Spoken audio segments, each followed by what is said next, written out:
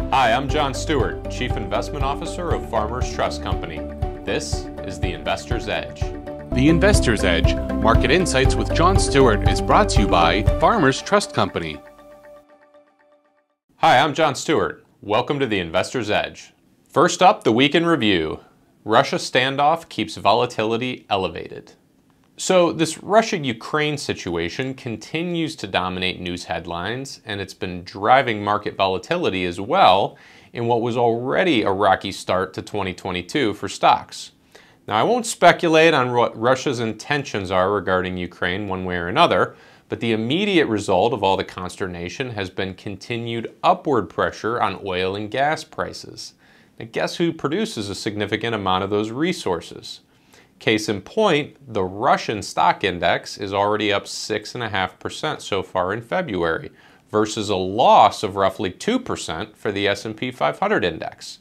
One thing higher energy prices are likely to do is keep the Fed on track to tighten monetary policy by raising interest rates several times this year. Now, tighter liquidity conditions will likely cause indigestion for stocks, especially if the economy begins to slow in the coming months, which is something we're keeping a very close eye on.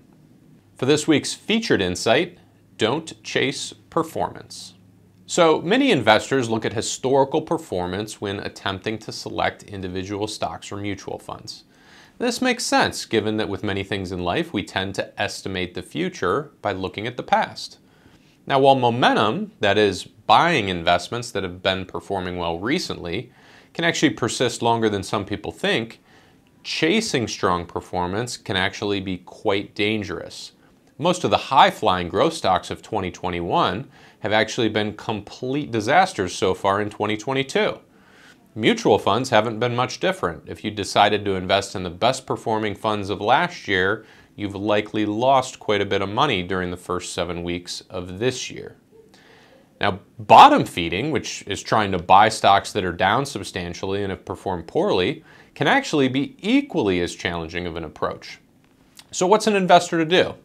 Well, the best approach is just to buy high-quality businesses with strong management teams and consistent sales and earnings growth. If you can buy those companies when they're down in price, it's all the better. Looking ahead, economic data to lead the market. So now that quarterly earnings season is wrapping up, economic data will take the baton in terms of leading markets for the next couple of months. Next week will actually involve a deluge of data for investors to analyze. Consumer confidence has been a weak spot for the economy, and we'll get another update on that. We'll also get some housing data, including the new home price index as well as new home sales. Now, the biggest day for data will actually be next Friday, when we'll get more inflation data, as well as personal income and consumer spending numbers. Strong numbers might actually worry investors by keeping the Fed in inflation fighting mode, while weaker numbers would call into question future earnings growth. Either way, more market volatility is likely. Once again, I'm John Stewart. Thank you for watching The Investor's Edge. The Investor's Edge, Market Insights with John Stewart, is brought to you by Farmers Trust Company.